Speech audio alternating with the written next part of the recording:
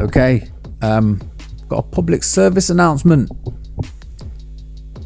Max Verstappen is the world champion Formula One, the current world champion Formula One, but is the world champion of one of the worst televised sports.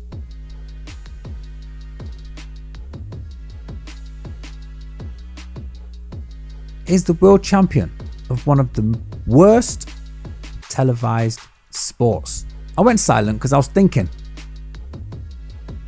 and I gave it a long hard think. I'm still thinking now.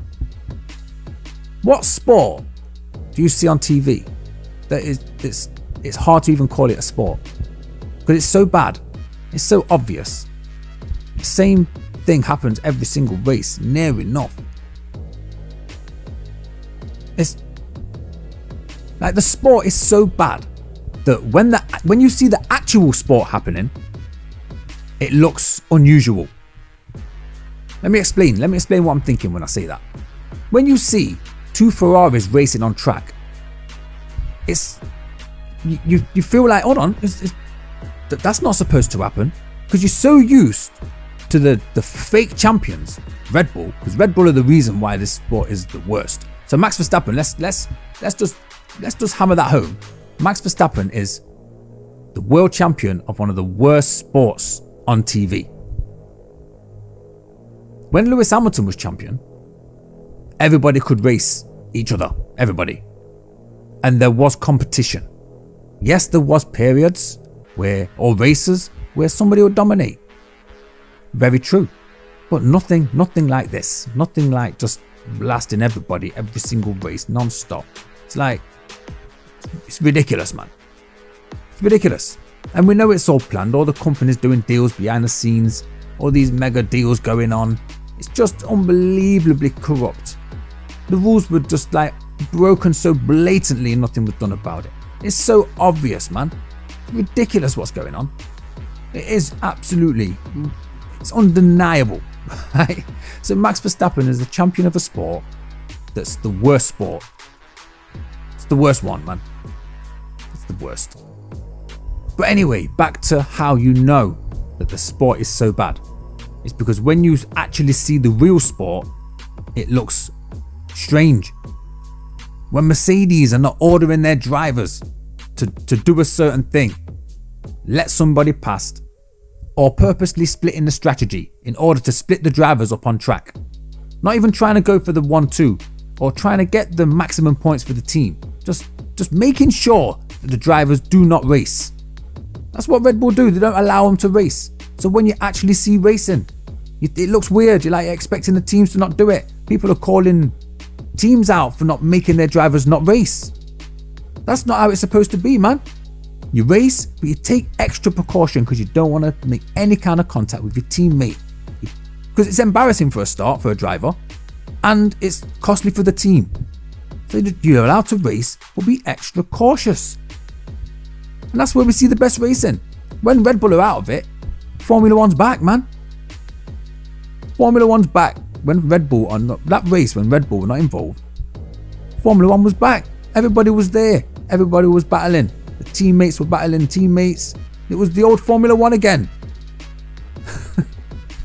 But the sport is so bad because of Red Bull and how Red Bull do business and how Liberty Media do business. Sport's dead. They have no interest in the game. They have no interest in actual product. It's all money, no product. Look at Red Bull. What's the product? They don't sell anything, and anything they do sell, they don't make anything. It's all outsourced. Even the drink is outsourced. I'm pretty sure this is true. The drink that is made in another factory with another name, another drinks company that makes drinks, probably all other companies' drinks too. So Red Bull don't even make their own drink. The clothing's made by a different company. So they don't actually produce anything. It's marketing. It's just a marketing company. Liberty Media, media company. There's no sport interest involved at all. I mean, people are definitely going to argue that. It's going to say the owner loved sports, and yes, fine. Might love sports, but it's a marketing company. I'm talking about Red Bull. Let's not put emotion in there. Let's look at the facts. The way Red Bull do what Red Bull do. There is no interest for anything other than marketing and producing awareness, man. The guy went to space, right? Human is a human, like, right, we've got Red Bull, an energy drink. Now, this company put money into breaking this record, taking the guy up in this capsule to nearly out in space, wherever high it was ridiculous, man. Red Bull printed all over it, breaking history, man. That's way bigger than any drink. Do you know what I mean? How over the top is that? You're gonna do something that extreme just to, like, as for advertising. It's crazy. Do something like that. Make a man jump from nearly in space, right, to the ground. And that's advertising, right? It's genius advertising, really, because it's made history, man. It's going in the history books. And anytime anyone looks at it, you see Red Bull. Because it's Red Bull all over the guy, man. They spent years putting money into doing this thing. Or it could be a tax dodge.